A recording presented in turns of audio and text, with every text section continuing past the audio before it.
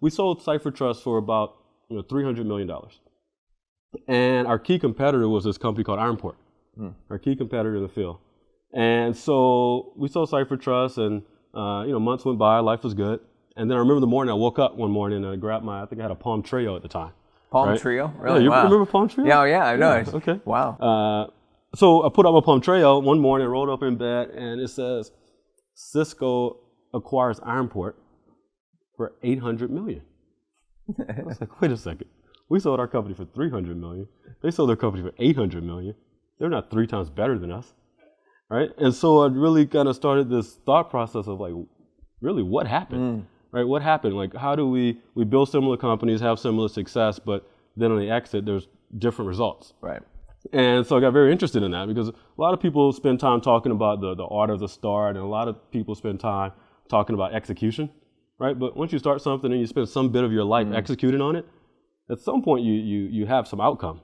Yeah. And so I spend a lot of time nowadays thinking about how do you optimize the outcome, right? And it's the difference between, do you exit at a 1-time multiple or 10-time multiple? And you did all the same work, right? And so there's just differences. You look over the historicals of how people exit. When was it a strategic sale? When was it a value-based sale? And it kind of changes life a little bit. So what was the difference between what you guys were doing at Cipher Trust and what Ironport, was it? Ironport. So what was their art of the exit that was different than your art of the exit?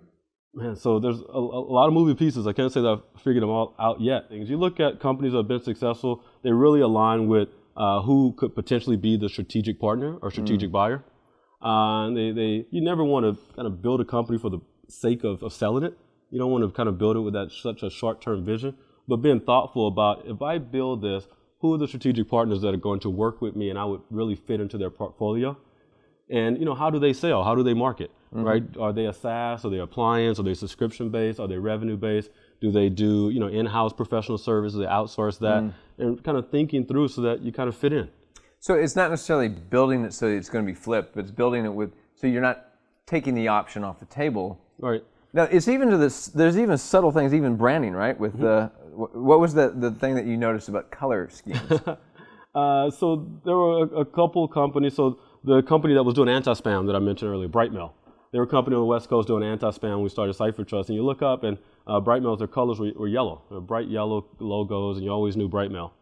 And they ended up being acquired by a company called Symantec, who also had bright yellow colors. And you go back and look, and they actually had a Symantec person on their board, and they were really being thoughtful. And you go and read some of the articles about Ironport, you'll see, Scott and others talk about how they were paying attention to Cisco's product literature and product manuals and the way those things were written, and they were acquired by Cisco, right? So these things aren't accidental. You're thinking and being thoughtful about how you align with your potential partners. And even if they aren't your acquirer, just being aligned with people that can help you go to market